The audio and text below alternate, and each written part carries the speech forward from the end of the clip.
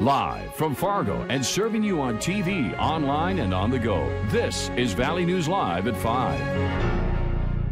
We begin with breaking news this evening. Firefighters are still on the scene of a structure fire at an assisted living facility in South Fargo. They got the call at 3 this afternoon that a fire broke out at Elam Rehab and Care Center.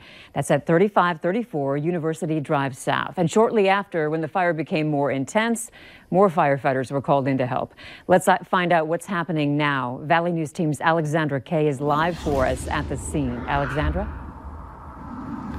That's right. As you can see behind me, there is still some smoke visibly coming from the roof of this building. Some small flames have only just been extinguished moments ago. There are crews from all over the area here working hard to take care of this fire. We have Fargo, West Fargo, and even Moorhead Fire Departments on scene taking care of this fire. When we first arrived on scene around 3 p.m. today, that's when the fire broke out. Those flames coming from this building were huge, easily anywhere from 5 to 10 feet. I talked to the fire chief earlier today. He told me that they don't know what started this fire, but they do think that there are no injuries. Fire crews also say they don't know how long they're going to be on scene, but by the looks of it, it might be quite some time. Reporting live in Fargo, Alexandra Kay, Valley News Live. All right. Thanks, Alexandra. To get the most up-to-date information, you can go to our Valley News Live app and click on this story. Law enforcement across the country are on the lookout for a North Dakota man who is on the run after he allegedly sexually assaulted a 5-year-old girl last week. A nationwide warrant is currently out for 36-year-old Roberto Alvarez for 2 counts of first-degree aggravated rape. Valley News Team's crime and safety reporter Bailey Hurley talked with the victim's mother today. Bailey joins us in the studio now with a story that you'll only see here on Valley News Live. Bailey. Andrea, Nicole LaValle says she was out of town last Thursday when her then boyfriend, Roberto Alvarez, was in charge of her 3 children in Watertown, South Dakota. She says that evening she received a frantic call from her oldest daughter saying Alvarez had taken her 5-year-old sister on a candy run to the gas station and said the little girl came back with hickeys on her neck. LaValle says it was then she learned her young daughter had been sexually assaulted twice while out with Alvarez, something she says she never expected. I feel like I'm dealing with a Ted Bundy. He was a very good father, and I never thought he would do that to my kids. LaValle says Alvarez is originally from Minto, North Dakota, and also has connections to the Fargo-Moorhead area, as well as Grand Forks. And when looking into his past, we found this isn't the first time Alvarez has faced sexual assault charges. He was charged in 2011 and later took an Alford plea after court documents say he raped a woman in Grafton. He's dangerous. He uses a tactic of being helpful and will go out of his way to make people think that he's a very good person when he has ulterior motives. LaValle says Alvarez also goes by Roberto Sanchez and Carlos Sanchez, pleading for anyone with information to call authorities immediately. Andrea. All right. Thanks, Bailey. LaValle says Roberto Alvarez also has connections in Mexico, Texas, and Oregon. But as of today, she believes he is still in North Dakota. Back to that breaking news we have for you. Elam is a large care facility, and it lists 136 available beds. And that's where the fire has been, started at 3 this afternoon. There are a lot of residents then that have to be shaken up with what's been happening. So let's go live now to a news conference happening right now at the elementary school right next door to where the fire happened. Texting everybody, letting them know we're ready. Okay. And you guys will scroll these for us then? Sure. If I give these to you? Yes. Thank you so much. Thank you. Appreciate it. Again, Fire Chief Steve Dirksen here. We're on the scene of a fire at Elam Care. I have with me Holly Scott from FargoCast Public Health and David, I forget your last, Duvik from Elam, who's their representative. Again, just a reminder, everybody, we had a fire call here at about 3 o'clock this afternoon. Staff on scene made an attempt to put the fire out, was not successful. Began an immediate evacuation of people to a safe area within the building. All residents have been moved to a safe area. All residents are safe. We'll let Elam give you more information on that. The fire was a little difficult to put out. We do believe we have it knocked down. I have begun some of the overhaul operations to make sure that it is out. We have a lot of fire units. We have 7 Fargo fire units here. We have 2 Moorhead units, 1 West Fargo unit. We have about 25 paramedics from FM Ambulance. We have 6 ambulances, an ambulance. We're ready here. We've been in contact all afternoon, or since the fire, with the state of North Dakota, making sure any resources that we may need would be available to us. We have not accessed any resources from the state at this point, but they are ready to help us if we need be. At this point, we don't know a cause. We do know that it started in the attic area on the roof. That was the initial signs of where the fire was at. Crews, when they arrived, they had heavy smoke in the building. The fire doors activated, the sprinkler system activated. We believe that was helpful in holding it in place to where it was at. Once our crews operated, the fire did break through the roof, as you can see behind me. We've been operating interiorly and in a defensive manner since the fire began, just working different options and tactics in order to get the fire out. Right now, we believe we do have it suppressed. It's not fully under control, but it's back in where we can manage it right now.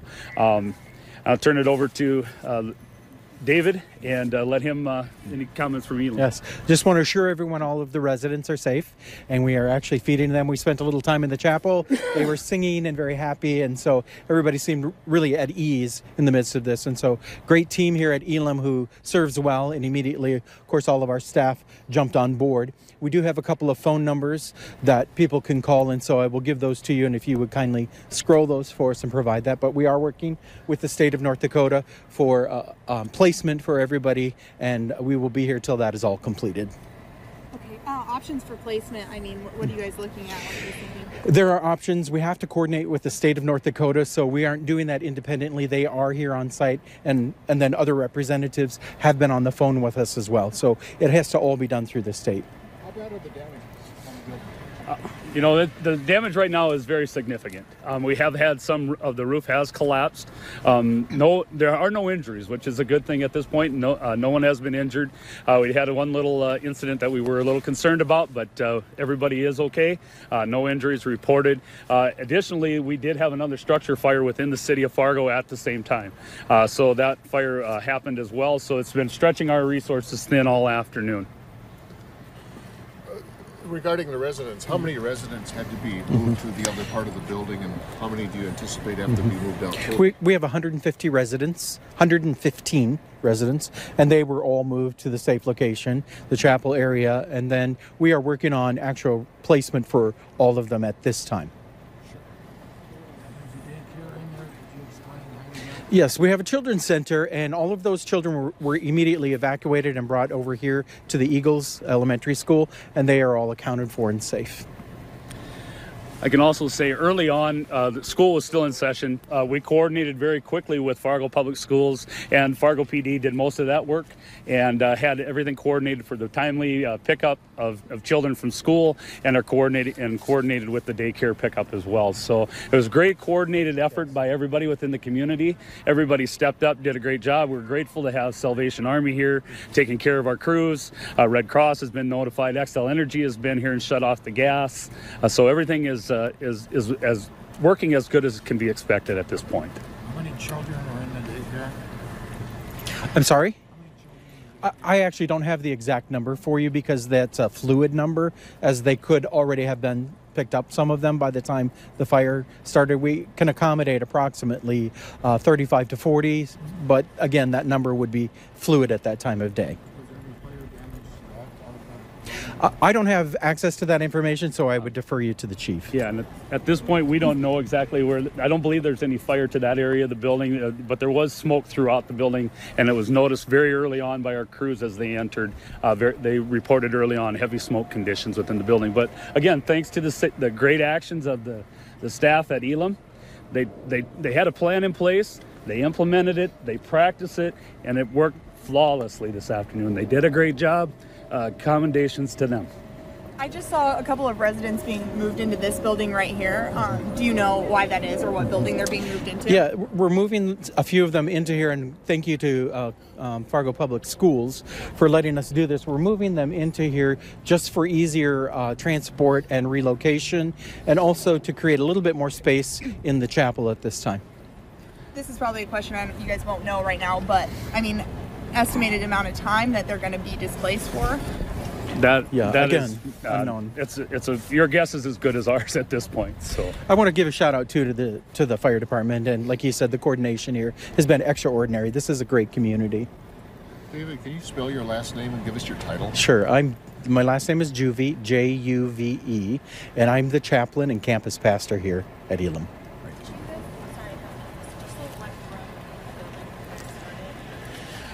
The fire started in the attic or on the roof area, and it appears, looking at things and talking with maintenance staff, that there were some vents that were there. Not exactly sure what that looks like or what that was, but that's kind of the general area of the building where it started. So everything started in the roof, in the attic area, and then broke through. So. No cause at this time. It's going to be under investigation. It'll be a little while before we get there. We're going to have to do a lot of work to get there. So stand by. All right, you're listening live to a press conference at Elam Rehab and Care Center, where a significant fire broke out at 3 o'clock this afternoon. We will have much more on this story, so stick with Valley News Live. The app is where you'll find that information. On to the weather now. The temperatures today were something to cheer about. The slippery roads were not. Let's find out what we can expect this evening with Hutch and your No Wait weather planner.